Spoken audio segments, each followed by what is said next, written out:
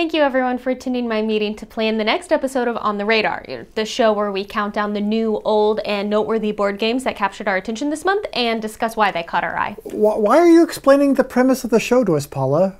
We all work here. Well, just in case any of us in this meeting weren't familiar with how, of the hundreds of tabletop board and card games released, revitalized, announced, and crowdfunded each month, several inevitably capture our collective attention.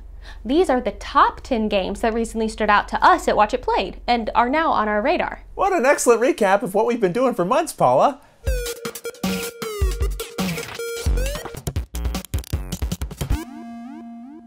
Okay, now this conversation is properly branded as On the Radar. Must we start every meeting like this? Now, if this were an actual episode, we'd probably pause here to mention a sponsor. I'm sorry, you've lost me. Are you saying that if this was an actual episode, we probably wouldn't pause here to mention a sponsor? Sorry, I'll clarify. What I actually said is not the opposite of what you didn't say. But this is sponsored, in part, by Keepers of the Questar from Upper Deck. That's the spirit, Chaz. No, seriously, look. That's right, Chaz. Keepers of the Questar from Upper Deck is a brand new, original one-on-one dungeon crawler in which players explore a world where they can be both the brave adventurers and the cunning quest master. Delve deep into dangerous dungeons filled with magic and mayhem as players design a quest full of dangerous monsters and clever traps set out to navigate their rival's quest and take their place among the elite adventurers of a legend as they search to discover the unrivaled treasure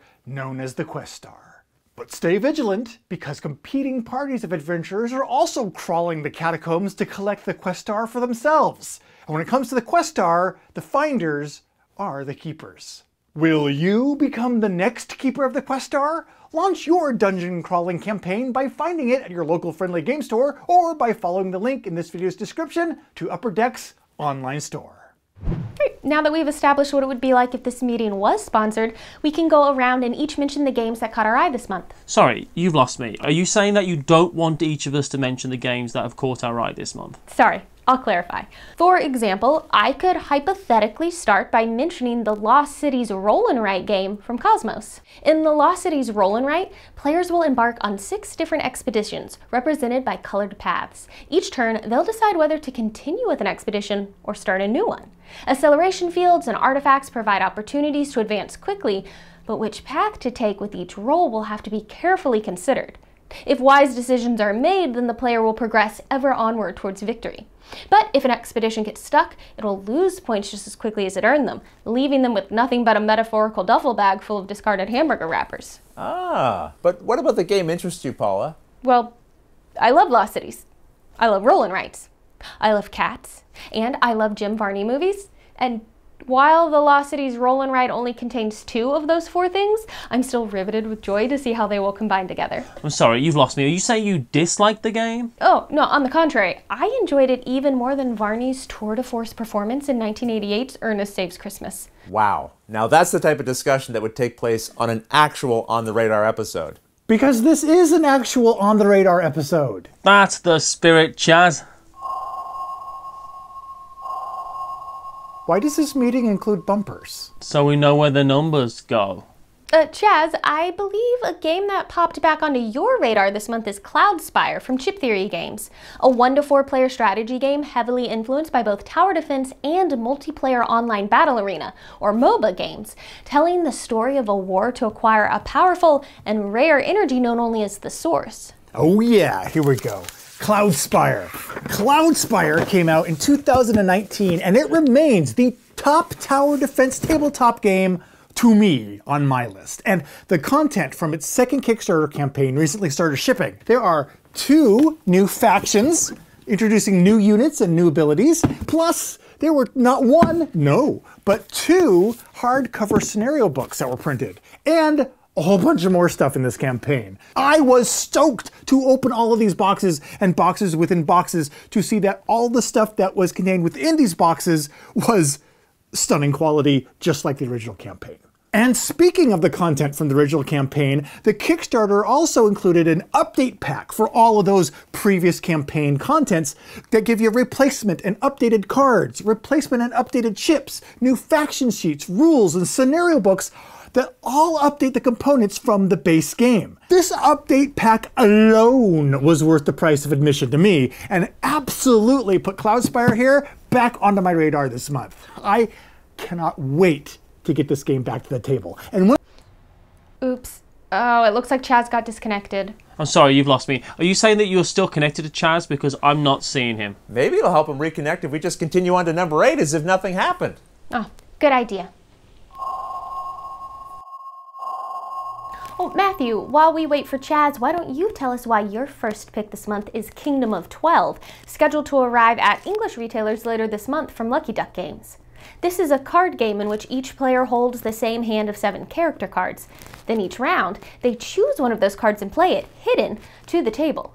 Then the cards are revealed and resolved, unless any cards match, which causes those to be ignored instead. This sets the stage for an interactive game of bluffing, lucky breaks, and tactical doublethink. Not to mention the chaos, Paula. The chaos that's likely to ensue. You know I'm all about the chaos. I revel in it. Anything can happen in a game at any time. But fortunately, it's just a game, because in real life I am terrified at the thought of something unexpected happening. Uh-oh, we lost Matthew too. Well, doing nothing and hoping the issue would resolve itself didn't bring Chaz back. So doesn't that mean the odds are now less that doing nothing wouldn't fix it 2 times in a row? Brilliant. We'll do nothing. Should do the trick. On to game number 7. Well, Rodney, since you're still here, you can share the first game on your list this month, the new Dark Tidings Archon decks for Keyforge, which introduces a brand new house to the game, the Unfathomable. Replacing Dis in the current card pool, the Unfathomable specialize in controlling their opponents by exhausting enemy creatures. What's more, Dark Tidings also introduces the possibility of evil twin decks, in which many of a deck's cards are exchanged for their evil twin versions, featuring alternative abilities, graphic design, and art. Look, I know everyone on this call knows I'm a fan of Keyforge. There's no point trying to deny it. I got decks and decks and decks of it. But what recently got me excited was the announcement of Keyforge Adventures. These are free print-and-play scenarios where you'll be given a challenge like facing a giant kraken that you can take on alone or cooperatively with a friend. Now, I really like the competitive play of Keyforge, but a new game mode that's free means new ways to use all these decks I have. What's not to like about that? Rodney? Rodney? Oh no. Now he's gone too. And just like that, I was all alone. The technological tether keeping us together had become an uncrossable chasm keeping us apart. Stranded. Alone. Where could the others have gone? What unseen fate awaits them? What unseen fate awaits me? Come on. Come on, connect, blast you! It's no use. It's dead. And so it was, with stinging irony, that I realized, finally, that not all battles are fought in the field. Sometimes, our defenders remain under siege, hidden behind the thick abyss of internet disconnectivity, like metaphorical walls of a mighty castle, no matter what we do. But even castles offer no true sanctuary, for as castles grew in size and strength throughout the Middle Ages, so did the insatiable engines designed to scale, undermine, and penetrate them.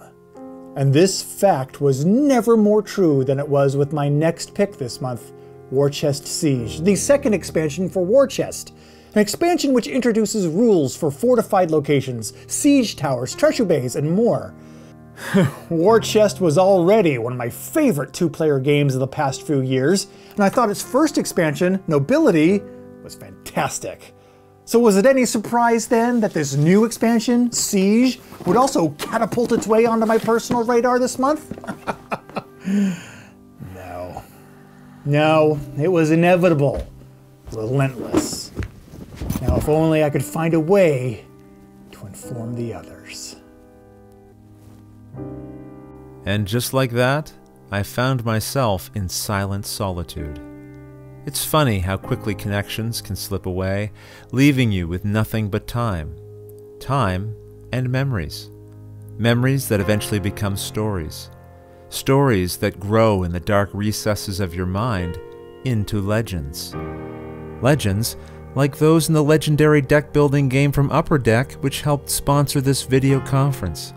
Upper Deck recently announced a new collection of limited edition accessories which can be used with any game, including Legendary and the Versus System card game. And specialized playmats such as the Dark Phoenix vs. the X-Men and Thanos vs. the Avengers, which are a great way to organize Legendary when you play. But those aren't the only playmats. There's an entire set of rubber-backed mats measuring 24 by 13.5 inches, which are an eye-catching addition to any game room. All these and more are available at local game stores and through the link in this video's description to the Upper Deck store, where you'll also find Thor on a pink unicorn ready to gallop into battle. Whereas this battle that I'm facing, an existence without an internet connection, would be a challenge, but a challenge that leaves me with something to say. And it's nice to have something to say. That's why I started selling advertising space in my internal monologue. Hello, everyone, people, work colleagues. Well, the connection's completely gone. All I could do now was take solace in the words that Winston Churchill once said. The Balkans produce more history than they consume. So true. And the history of Bosnia-Herzegovina has shown just that. The war that erupted in the spring of '92 brought bitter fighting, indiscriminate shelling of civilians and waves of atrocities. And the historical card-driven war game, Brotherhood and Unity, doesn't shy away from the grim reality. The game's point-to-point movement system, action-driving strategy cards, quick combat resolution and streamlined rules all work together to recreate all of the major events, from the Siege of Sarajevo, depicted on a separate, detailed map, to the ferocious battles of the Pasavina corridor and the desperate defence of the Bosniak enclaves. Initial reviews for this 2 to 3 player game have been amazing, and the game looks fascinating to me, even though it purportedly works best with 3 participants and I have no friends. And the cruel irony was not lost on me, so all I could do now is wonder what fun my phone conference's 3 other participants were having. I could no longer deny that my life, once a winding labyrinth of possibility, had recently been transformed into a dungeon.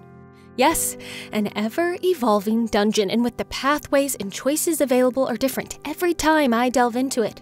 It's difficult to survive, and I must rebuild my character from scratch with each attempt I make. A dungeon built on a shuffled deck of horrors, consisting of various foes to combat and other unseen perils.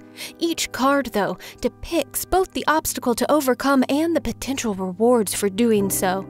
It was then that I realized I was also describing the next game on my personal radar this month, One Deck Dungeon from Asmati Games. This is a game that haunts my dreams, even though I've only played the digital version, streaming it on my Twitch channel. The Twitch streams will fill the void in my soul that my disconnected video conferences left me. That's right, Paula. Keep telling yourself this.